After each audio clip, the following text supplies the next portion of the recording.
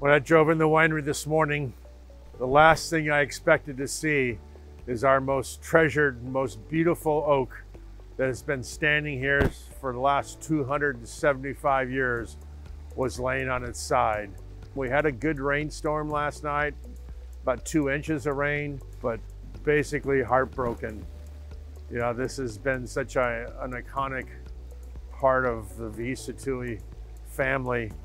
This has hosted hundreds of thousands of people picnicking under its majestic branches, and thank God this happened at 4 a.m. and no one was underneath it. And we've put such tender loving care into this oak.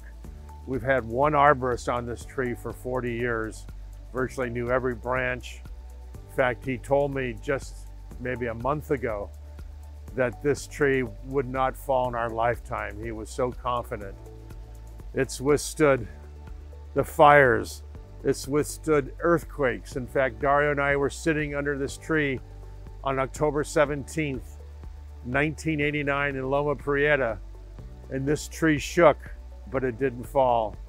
And you just think of what's gone on in the last 275 years in our world, and this tree has stood tall. I guess with buildings, you can rebuild those, but with something like this, it's just such an emotional hit because, yeah, we can grow a new tree. We just won't get to see it. Today, we laid to rest probably one of the most iconic oaks here in the Napa Valley, and onward and upward.